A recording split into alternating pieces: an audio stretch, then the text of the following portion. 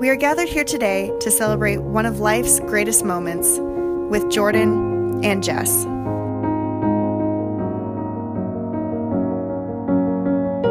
I know we've all traveled a long ways to be here. Together, we have representations from 2 countries and 7 states. Jordan and Jess know they have a dedicated group of family and friends. And for this, they thank you for joining them on such a special day.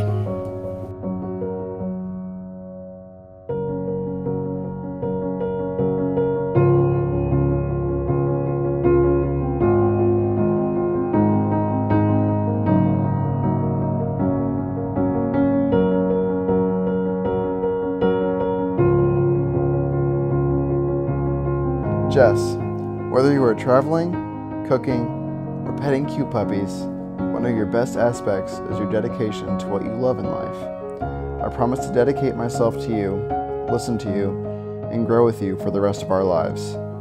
I promise to care for you by nurturing our relationship and being your partner in everything. Whether in the United States, China, or any other country we choose to travel to, I look forward to experiencing life together as one couple, as one family.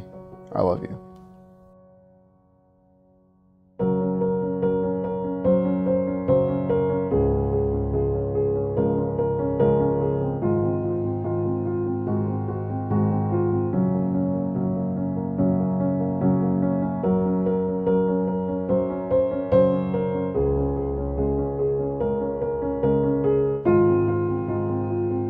Jordan, you have been my best friend.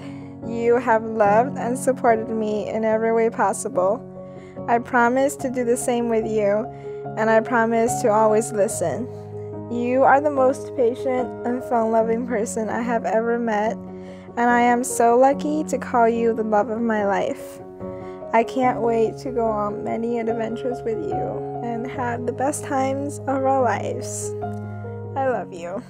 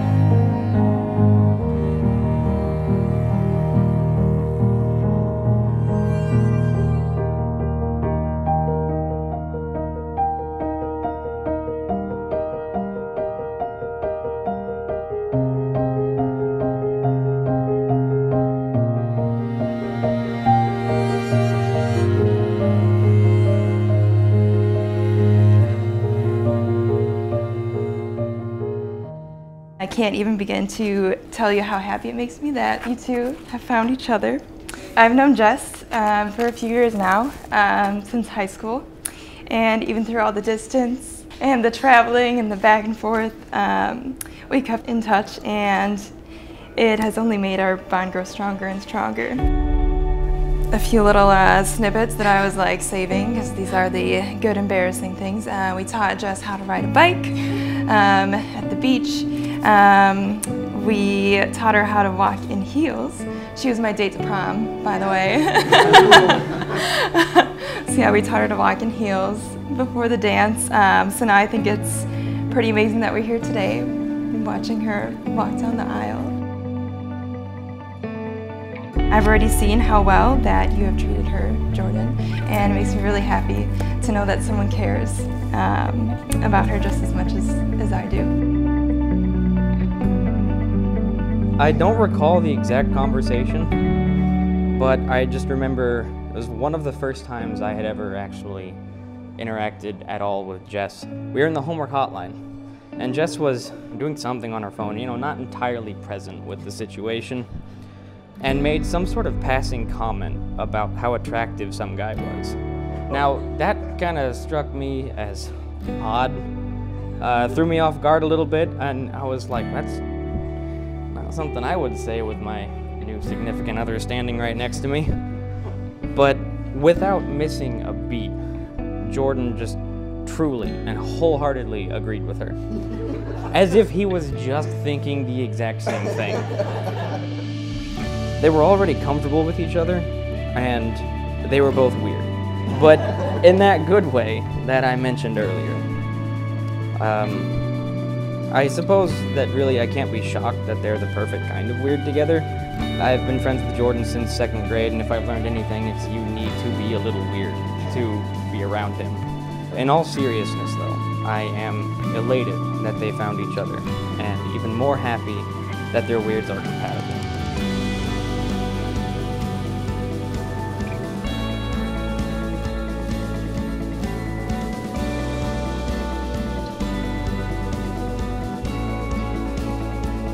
To quote Robert Fulghum, we're all a little weird, and life is a little weird, and when we find someone whose weirdness is compatible with ours, we join together in mutually satisfying weirdness and call it love.